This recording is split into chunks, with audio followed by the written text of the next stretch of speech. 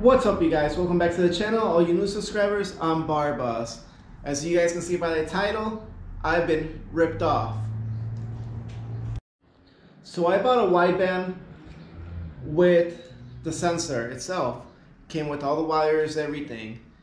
I tested out by putting the negative and the positive from this wire onto the battery. Everything lit up, everything looked good. I went ahead and I gave the guy the money. Oh, not to mention, I had to drive around 25 minutes to this location. But either way, I gave the guy the money. I brought the stuff home. I never installed it. A few weeks went by, and finally I got to this point when I decided to install it.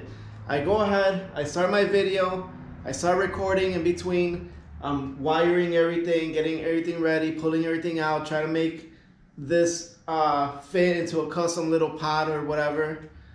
And I spent all this time making this video, which I did not want to post when I was done because of the fact that the gauge did not work.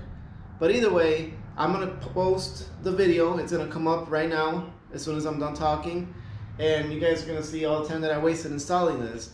But either way, yeah, if you guys don't know the people that you're buying stuff from, don't buy it. Like I said, I only lost $40. Not bad at all. It could have been way worse. But yeah, stay away from OfferUp and anything like that. Craigslist is horrible. I've had horrible experiences on Craigslist. If you guys have had any experiences that have been bad on Craigslist, go down and comment below because I love to hear those stories. Either way, let's go ahead and get to our video and watch me fail as I try to install a gauge that does not work. Oh, that's fine. That go fine right there. Oh, that right there. And that little set right there. That go right there. What? That bar boss. This is bar boss life. Pull up in the Civic, and you know that thing is stick shift. This is bar boss life. Can't look like it's dripping, cause that rattle can't hit different. This is bar boss life. Pull up in the Civic, and you know that thing is stick shift. This is bar boss life. Can't look like it's dripping, cause that rattle can't hit different. This bar boss life, y'all. Yeah. Make sure to hit that subscribe button. Yeah. Make sure to hit that like button. What's up, you guys? Welcome back to the channel. All you new subscribers, I'm BOOSTEDBOYZ. In today's video, we're going to be installing this right here, and then we're going to go ahead and install our gauge. We're going to install our sensor right into here, and we're going to get some readings. So with that being said, let's get the wideband and the downpipe installed.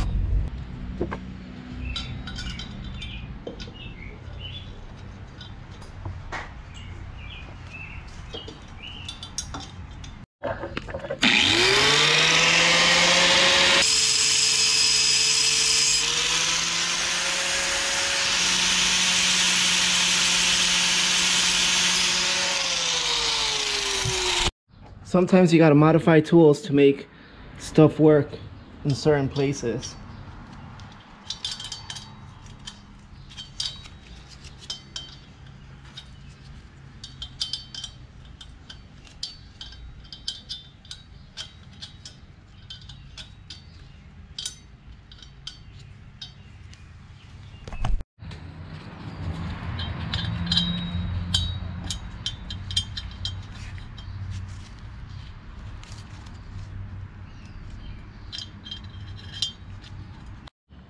This is completely mounted and it's looking very nice.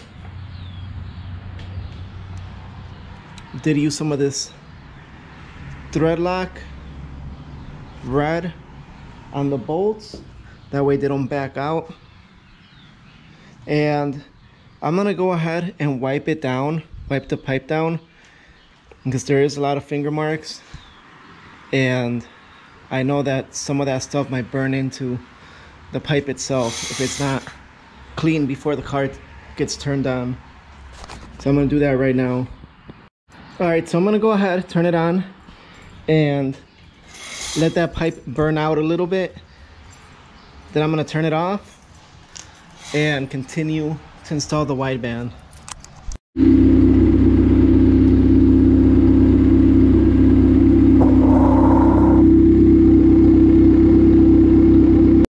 Alright guys, so everything's looking really good. The next thing I'm gonna do is we're gonna install this gauge. But before we can install the gauge, we're gonna have to see where we're gonna put the gauge.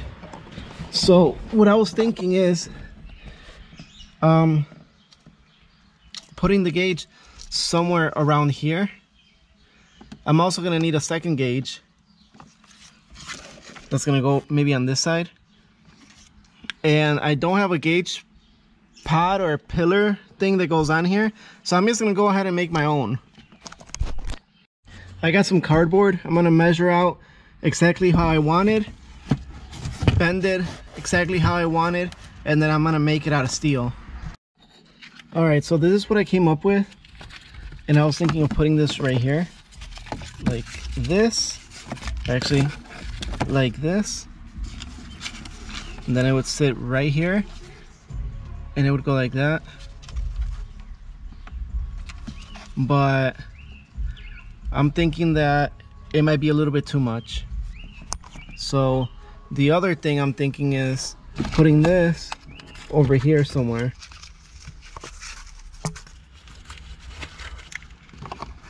Something like that,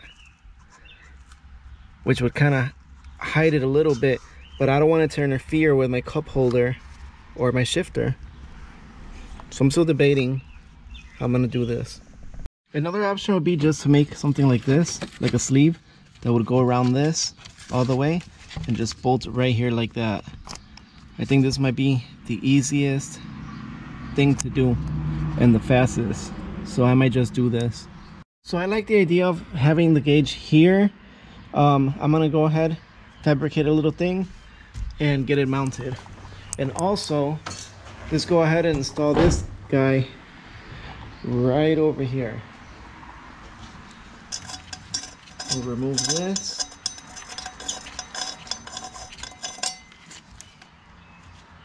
Get that out of the way.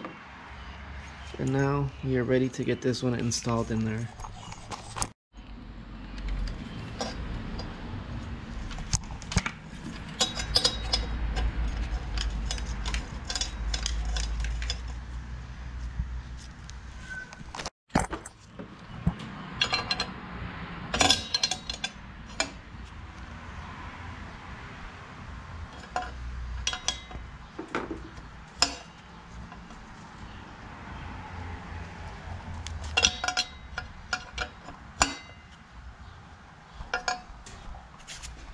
This is the little pod that I made that's holding the gauge in place.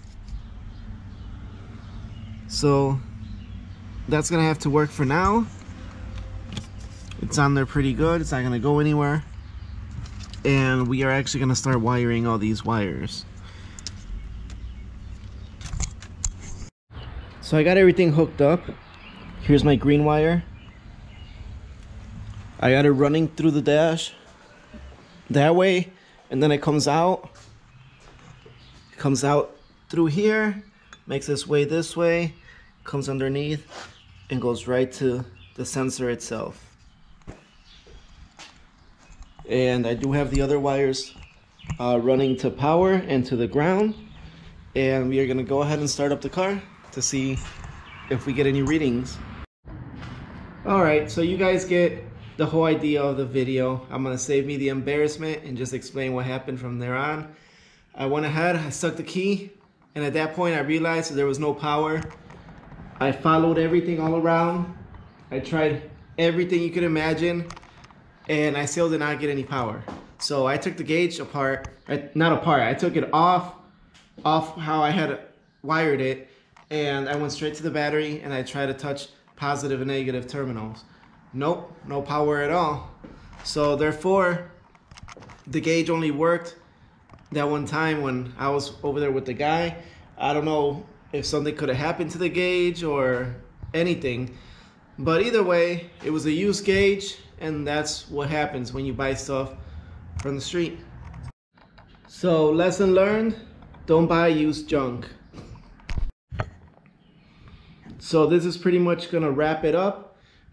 If you've had any crazy stories on Craigslist or OfferUp or anything like that, go down below and leave me a message. I would love to hear some stories from you guys. Either way, I'll catch you guys on my next one. Thanks for watching. Hit the like button. Peace out. Stay safe. Catch you guys later. Oh, that's fine. That go fine right there. Oh, that right there. And that little city right there. That go right there. What? That bar boss. Bar boss. This is bar boss life. Pull up in the Civic, yeah, you know that thing is stick shift. This is bar boss life. Paint look like it's dripping, cause that rattle can't hit different. This is bar boss life. Pull up in the Civic, yeah, you know that thing is stick shift. This is bar boss life. Paint look like it's dripping, cause that rattle can't hit different. This bar boss life, y'all. Yeah. Make sure to hit that subscribe button.